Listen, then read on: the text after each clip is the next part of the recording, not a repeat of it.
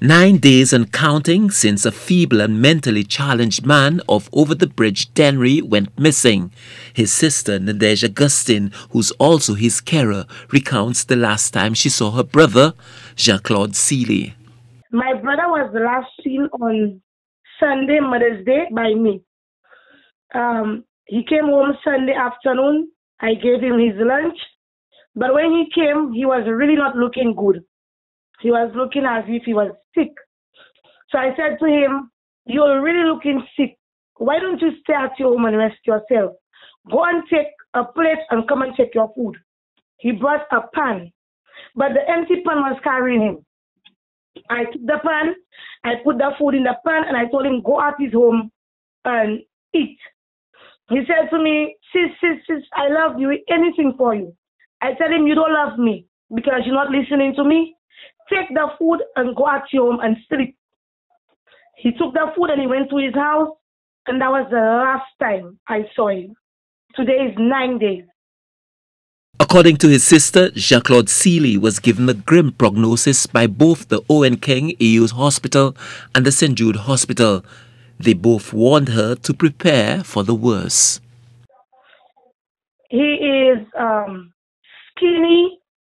He's not that tall. He has big eyes.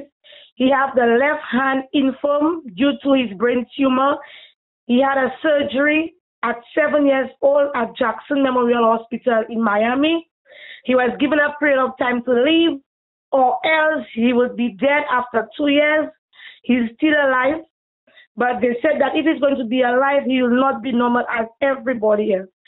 Recently, both OKEU and St. Jude said that he is not going to live long anymore, so prepare his stuff for him for any time. Despite a deep sense that something may have gone wrong with her brother, Augustine is not about to give up on him.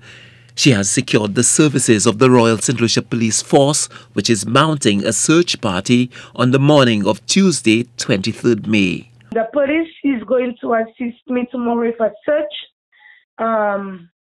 We're supposed to gather at the Dennery Police Station for 9 o'clock, and persons who are willing to assist from the community are asked to be there for 8:45, so the search can start at 9 o'clock.